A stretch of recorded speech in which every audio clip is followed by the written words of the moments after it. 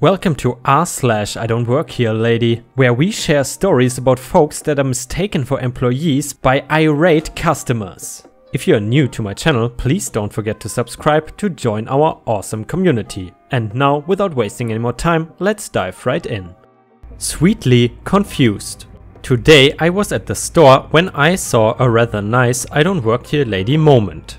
There was this pair of young women looking for an item but were clearly confused at where it was. Behind them was a Coca-Cola employee stocking the shelves. He was wearing a red shirt like the uniform of the store. "Yo, handsome, do you know where—" "Oh," said the one woman with red hair. Her face went from a playful smirk to an "Oh crude, I messed up."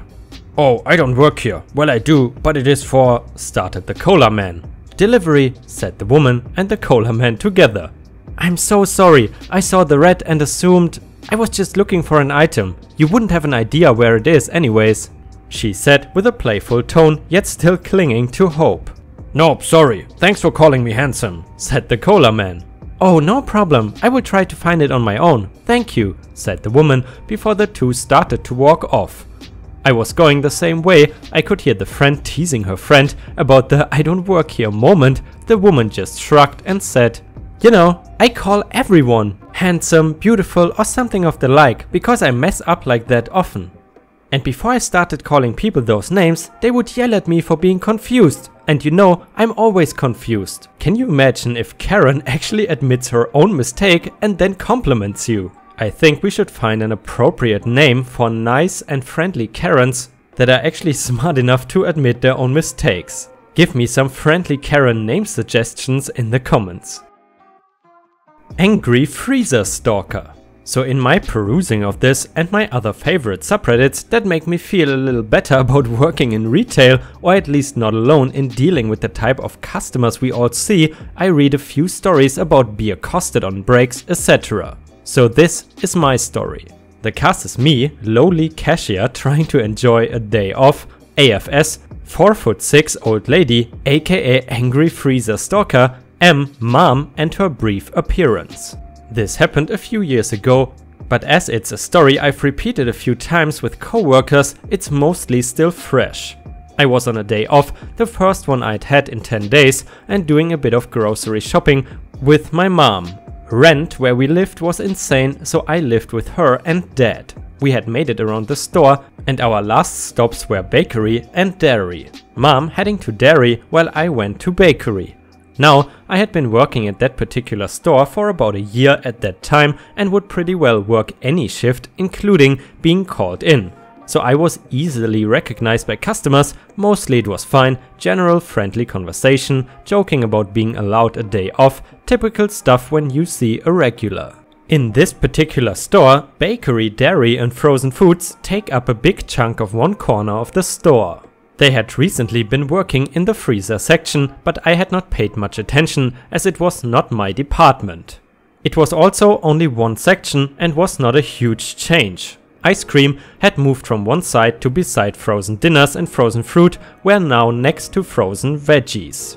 Nothing had been taken out. To my knowledge, nothing was discontinued. Just moved from one side of the aisle to the other. I was in the farthest corner of the bakery deciding on a flavor of bagel when I hear this voice. "The freezer section has changed." I turn and look and this little old lady, AFS, is standing there with a basket and her can looking at me with this angry look on her face. Me? Pardon? AFS getting madder.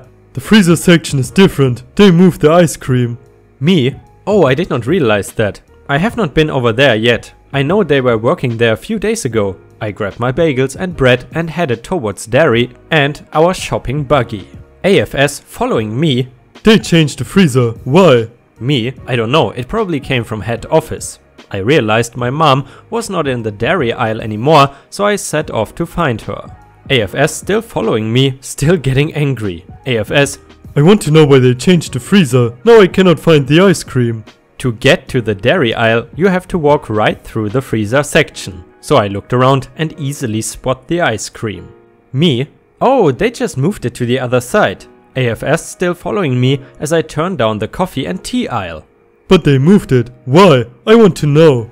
By now I had spotted mother and was trying to make a not obvious beeline, hoping that this crazy old lady would get the message before I had to start being rude. Me, I'm sorry, but I cannot answer that. If you go up to the customer service though, they can call a manager for you. As I placed my items in our buggy, she finally seemed to realize I was not working that day. She grumbled something and walked away. Now, to save anyone from asking if I was dressed like I was working, at the time we had a very strict dress code, black dress pants, black shoes, white collar top and bright red vest. I was wearing a flowery sundress and flip-flops. I think in total this lady followed me down at least 3 separate aisles repeatedly, saying that the freezer section had changed. Like, really? I never got that the first 20 times you said it. I had originally thought that she was a regular, but I did not recognize her, which is not unusual, and I never saw her after that. Well guys, first of all, this person obviously doesn't know that if you work in retail, you obviously have to sign a contract which states that you have to satisfy Karen and do what she says at any given point. On a second note, I just had a cream cheese bagel for breakfast and I'm curious what kind of bagel you guys prefer. I gotta say, I really like the cream cheese and salmon ones. But anyway, let's continue. I spoke Armenian and paid the price. I am Armenian American and I look kind of Armenian and kind of American, but have a ginger beard. I was wearing basketball shorts and a black t-shirt along with my white gold necklace. I went to Best Buy with a friend and his mother and we were in the home theater section. I love me some home theater. As I am helping them pick out some speakers and explaining in Armenian how the home theater components work, I feel a tug on my necklace. Now this necklace was given to my father from his now deceased mother and he gave it to me. It means a lot to me. I felt the tug on my chain and turned around angrily to see a man in his mid-40s or so. I call him A for a-hole and M for me. A, snidely, "Can you hurry up with them and help out the rest of the people here? And you shouldn't be talking in foreign languages in America, especially while you're working." Me, I don't work here and if you touch me again, we are going to have a problem. A, "You don't get to talk to customers like that and still have a job. This is not whatever shithole you came from. You cannot treat people like this." The irony was not lost on me and I was getting very mad. My friend knows that when I start smiling while I'm angry, I get a little stupid, so he tells me to relax and kind of guides me away from him. Security is coming over to us at this point as the a-hole has decided to follow my friend and me. A-hole keeps ranting as I am trying to stay calm and my friend is doing his best impression of a peace-filled monk. For context, I have a shaved head to go with the beard and I don't look super friendly, although I try to be most of the time. Security comes over to me first and he asked me to go with him. I agree and tell my friend and his mother to come to get away from the a-hole. As security is walking with us to sort out what is going on, a-hole decides to poke the side of my face. This causes a problem as I push a-hole away angrily, but thankfully my friend grabs me and keeps me from retaliating. A-hole then spits on my friend while trying to spit on me and he says some more racist things. Security goes to grab a-hole, but before he gets there, we hear a loud smack and see a-hole stumble a few steps to the left. My friend's mother, she's in her late 50s, we are both in our 20s, had taken off her thick-soled immigrant sandal and smacked the man on the side of his face. Hard, very hard. If anyone knows what those sandals are like, they are the ultimate weapon in the hand of a mother. I would rather deal with a Navy SEAL than a mother with those sandals. Security tackles the guy, my friend calms down his mother and cops arrive. After reviewing the tapes and taking statements, the guy gets arrested for a couple counts of assault and battery. I get confused for a worker all the time, especially if I speak Armenian to someone else. This was the first time it had gotten physical and only the third time I had a confrontational exchange about it. I could not believe it had actually happened for another couple hours and still am weirded out about it. We ended up getting a sweet deal for some ELAC speakers for him, so it was a net positive experience. By the way guys, speaking about electronics, even though it's a little bit unrelated, are any of my viewers on a 4K monitor? I am actually thinking of buying a 4K monitor solely for working. and actually to take screenshots from Reddit that look more crisp. So yeah, tell me your experience with 4K monitors in the comments. Thank you. And either way, if you have watched until here, please don't forget to like the video and give me some stars in the comments. All the support is very much appreciated, and now let's continue. Recent experience made me laugh so hard. I, female 29, was at a grocery store doing some heavy-duty food shopping. My cart was pretty full when this happened. My grocery store has handy-dandy scanners that you can walk around with to make checkout easier. I was fiddling with it when a guy about my age came up to me. Guy: "Do you work here? Can you help me?" Me: "I don't work here, sorry." Guy looks at my packed cart. "You look like a mom. Maybe you can help me then? Where are the..." Looks at ripped paper in his hand. "Oreos and funnel cake mix." I couldn't help myself. I busted out laughing. First, I am as far away from a mother as anyone could be. I cannot stand children. Second, my cart tipped him off that I was a mom. I was bulking up because my brother just moved in with me and my boyfriend. Third, he was asking about Oreos and funnel cake off of a ripped piece of paper. Me, still laughing: "The Oreos are 2 aisles over that way. And the funnel cake mix is in the baking aisle, next one after that." Guy: "Hey, thanks. Have a good night." Oh, and finally, this is the opportunity to ask you guys, especially because my audience is like 80 or 90% American, which is your favorite cookie brand? I am a huge cookie lover, so please give me some good suggestion in the comments. She demanded that I, a delivery guy, check her groceries out, so I did with my package scanner. Had quite an amusing IDontWorkHereLady encounter over this past winter break. Keep in mind, at this point I had been binge reading this sub for several months leading up to this moment, so it almost felt surreal that I had this opportunity. To set the stage, I was working as a holiday helper for an UPS. As a holiday helper, they had us wear cheap brown vests with a small company logo on them. You would think that would be enough, but apparently not. Now, although we mainly drop packages off at people's houses, we also went through a shopping plaza to drop off stuff at different stores. We were dropping stuff off at Kroger when this happened. The way it worked was, I would take a cart loaded with packages into Kroger along with a DIAD, which was basically a scanner we used to lock in packages and mark off deliveries. I usually did this delivery alone because it was simple and my driver could use the time to organize other stuff. So off I go into the store with a decent amount of packages stacked up on the trolley, where I roll them over to customer service. Usually there's someone behind the desk when I come in, but sometimes the employee is out on the floor helping someone find something like they wear today. Standard practice for me is to unload all the boxes behind the counter and then just wait until an employee comes back to sign off on them. So I unload all the boxes, stack them behind the counter and then lean up against it to wait for someone to come by. While I'm waiting, I casually take out my phone and begin browsing Reddit to pass the time. Then I heard the ahem. So I looked up to see some 50-something-year-old lady scowling at me with a cart packed to the brim with food. She had graying blonde hair done in that "I want to speak to your manager" style and was wearing a bright pink Nike top, blue leggings and about 2 metric shit tons of attitude. We stared at each other for a moment and her expression soured with each passing moment, like the milk that was undoubtedly curdling in her cart. Finally, she broke the awkward silence. "Well?" I shrugged. Well, what? She shoved her cart forward, almost bumping me with it. "Are you gonna keep ignoring me or are you gonna check me out?" I looked at her, then down at my uniform, which consisted of a grey hoodie, black sweatpants and my trademark brown vest. Kroger employees wear black khakis, blue-collared shirts and no brown vests. I looked back up at her, trying to remain polite, and recited this sub's anthem. "I don't work here, lady. I'm just dropping off packages." The sour woman scoffed and jabbed a finger at my DIAD.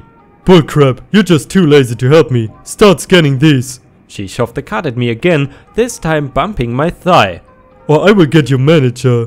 I was not sure why she did not go to the standard checkout line either, but I guess if things got really busy, Kroger allowed customers to go through the customer service desk too. It was not very busy anyway. Now I could have taken the easy way out, told her to politely F off and left, but then she took her phone to make a call and snapped her fingers at me, mouthing, "Come on, I have to be somewhere." So I decided to help her out and began to unload her groceries one by one in the most tedious manner possible. I scanned each fruit, can, veggie and box with the DIAD, which is normally used for recording people's addresses. Funnily enough, it did not know where the kiwi or the rotisserie chicken live, but it does make a satisfying little bleep when it rejects an address, which sounded quite similar to a product being scanned. I kept doing this for about 10 minutes, often mis-scanning something or inspecting it, much to the woman's annoyance.